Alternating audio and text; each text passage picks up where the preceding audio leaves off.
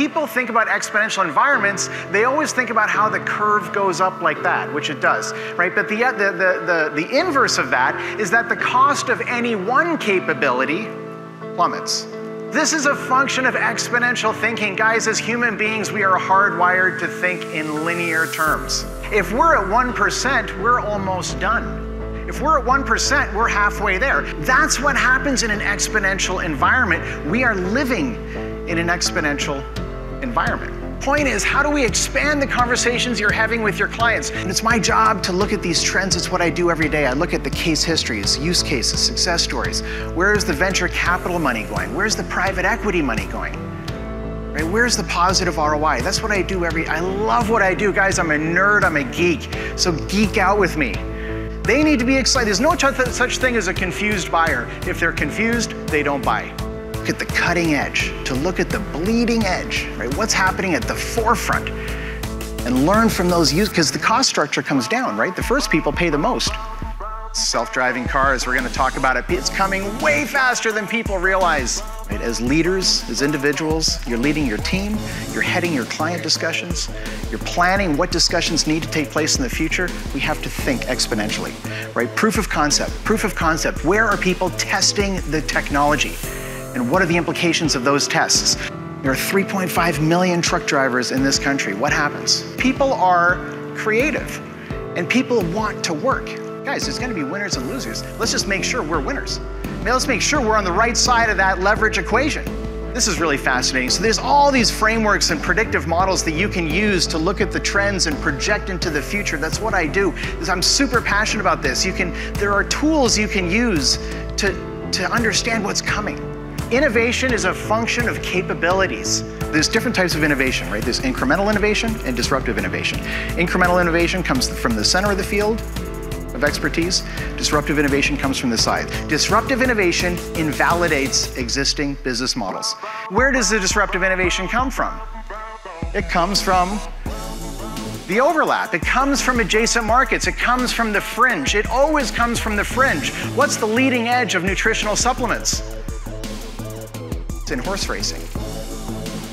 Horse racing is where they test the supplements. That's where they tested creatine. That's where they tested the impact of D3. That's where they test all those things that are on the fringe because it's not regulated, and the desperate people who have a horse that's not quite good enough to win will test anything to see if it might work. They beta test at the fringe. What are the adjacent markets? People always get in a defensive posture. They're worried, who's going to eat my lunch? That's the wrong approach. You got to be offensive and say, who else's lunch can I eat? Disruptive innovation, right? It almost always comes from the least profitable market segment, right? It almost always comes from the least profitable business segment, right? So what are the pain in the neck clients? What are the ones that are, oh, there's such a pain? The worst clients. What do those clients want? Any presentation that you see about innovation, doesn't matter who it is, right, where it is, it doesn't matter. Inevitably, if it's done right, it always boils down to really one concept, which you can summarize in just 2 words. And those 2 words are budgeting failure. You have to be willing to budget for failure. You have to try new things that you don't know will work.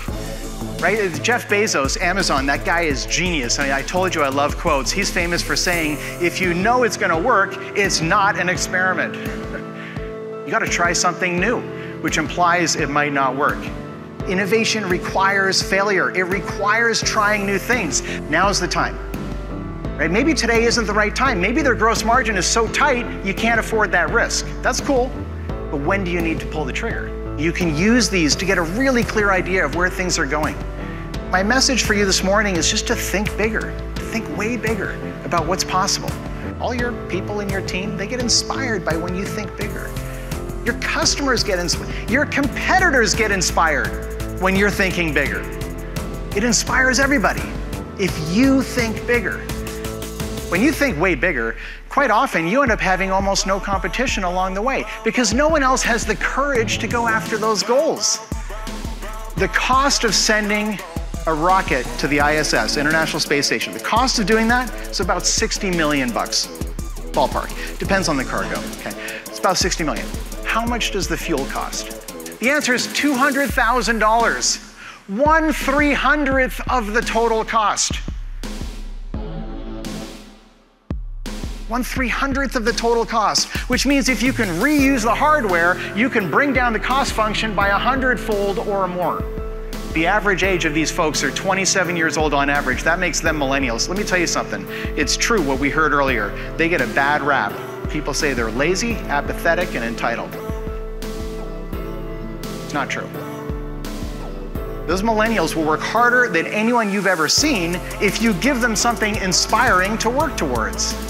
You want to get those people engaged? Do something bigger. They all want to change the world. They want to be part of something bigger. My presentation isn't a presentation about technology trends or disruptive innovation. It's about leadership. You can do so much more. Right? There's so many opportunities to make sure that your clients are on the right side of that leverage equation. But I'm thrilled to be here, and thank you so much for your time this morning. Thank you.